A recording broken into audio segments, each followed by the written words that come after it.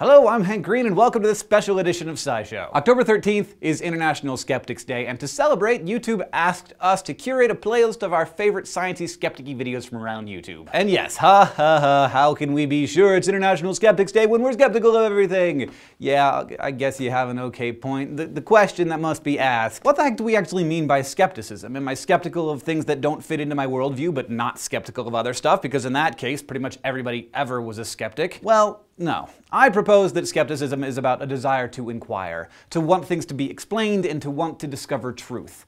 Real truth, which, contrary to some people's opinions, is not subjective. The truth is true whether or not we believe it. Skepticism is about seeking out that truth and a desire to have your beliefs match the reality of the world instead of trying to wedge the world to fit with our beliefs. What skepticism is not about, at least in my opinion, is trying to force a worldview onto anyone else or criticizing other people's understanding of the world. And so, in building this playlist, I've attempted to be constructive and not destructive. Whether that symphony of science's inspiring and breathtaking mashup of some of our age's greatest scientists, or an honest discussion of what atheists may be missing without religion. And when we criticize, I hope we do it kindly, like when Ross Exton sings his irrational nonsense blues, or when Tim Minchin can't keep himself back from an epic argument. And I realize that arguments can be frustrating, maybe even angering, but from my perspective, they're also vital. Rants and arguments and flamboyantly proclaiming your point of view isn't an attack, it's just a really fun discussion. And that's why we've included some things in this playlist that I